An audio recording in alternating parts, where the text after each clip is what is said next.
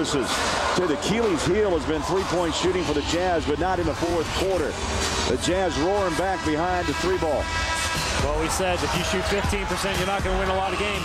They're up in the 30s now, 33%. They've been hitting these three-pointers down the stretch, erasing that 12-point deficit, making a huge comeback. In this quarter alone, the Jazz are 4 of 7 from behind the arc, and we're tied at 94.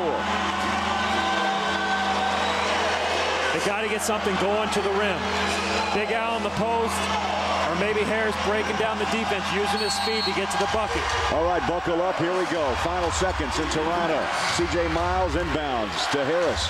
Jazz will play for the final shot. They've got the court spread. Raja Bell in the corner, along with Miles. 8 seconds to play, down to 7. Harris makes his move, screen, Watson. Left-hand dribble, spins, hanging on a pivot, scoop shot, off the rim, the tip, at the buzzer! At the buzzer!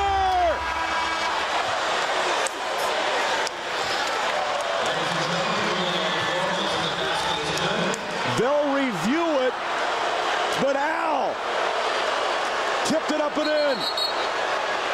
Telling you, you got the hot hand. Just touch the ball, Big Al. And that ball goes in. Joe Crawford will put on the headset. And take a look. Penetration by Harris. Reached up and in. And the ball is tipped. Plenty of time. That counts. Jazz are going to win on the road. That's ball game right there. Jazz will win this one on the road thanks to the tip in by Big Al. Ladies and gentlemen, after review, the final basket. Jefferson answers the call. 34 points and nothing bigger than the tip in at the horn. What a huge play for Big Al. The biggest points of his night. He's got 34 of them, but no bigger than those last two. Jazz come all the way back.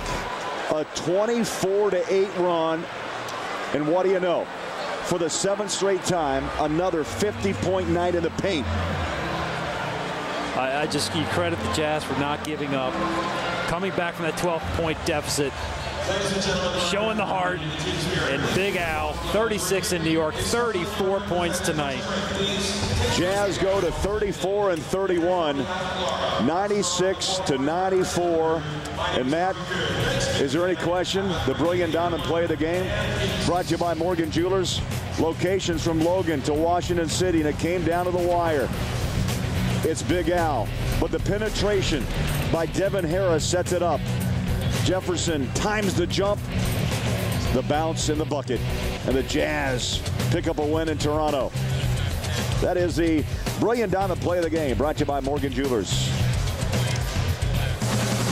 And that's what you like to see. You love to see the bench get into it. Everyone's celebrating.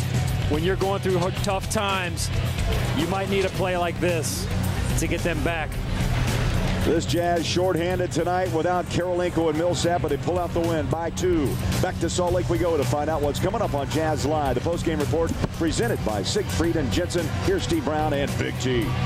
All right, thank you very much, Bowler. And the Utah Jazz, boy, talk about snatching victory from the jaws of defeat. And we both watched that last play and thought that Devin Harris got away with a little pitter-patter walk on it. But, hey, after the calls the way they went against the Jazz earlier, you'll take it.